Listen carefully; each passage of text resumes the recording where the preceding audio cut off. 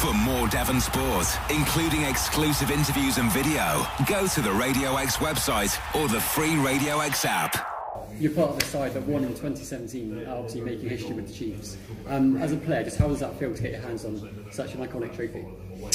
As a kind of collective, as a group, it was absolutely amazing because we had set that goal from kind of a midpoint of the season when we had a real realisation that we weren't achieving anything. I think the big learn from going from our first year's final, where we were almost ecstatic just to get to the final when we won in the semi-final against Wasps, the feeling we had then was almost a jubilation just to get in there.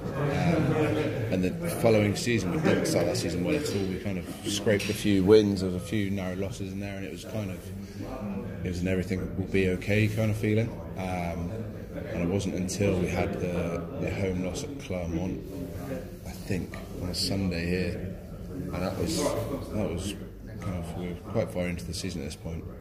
But there's a few players, like I think Jeff Parling came and spoke to me and Stino, and we went into the coach's office and we were like, this isn't acceptable. And I think we had that kind of reset point where we addressed and wrapped up the end of last season and put it to bed. And I think from then on we went on like I don't know what the winning streak was, 16 games?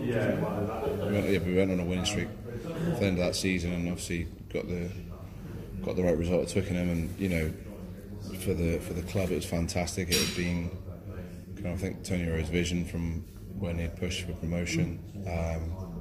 For the fans, it was amazing, the atmosphere they set in that stadium, and coming back to Sandy Park here, being absolutely rammed in the bar next door.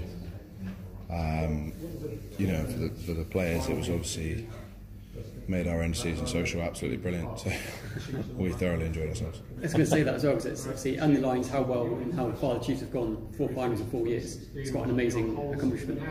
Yeah, and it's been brilliant to be part of, and I think it kind of shows the growth that we've had in those couple of years before it, from being a team that were in the Premiership and we were kind of lower down the table to we really always had that goal of trying to chase that top 4, because from there anything can happen. And, you know, it's really pleasing for me to see that we've maintained those levels of hunger. It's not just something that we're expecting to happen, we're going out and making it happen in the levels of performance that we're having on the pitch.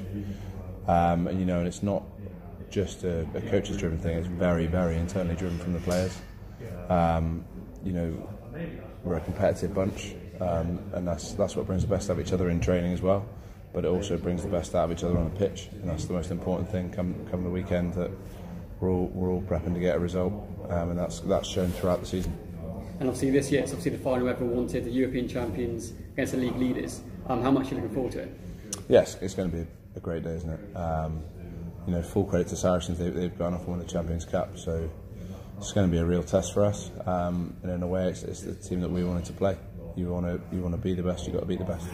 For more Devon sport, including exclusive interviews and video, go to the Radio X website or the free Radio X app.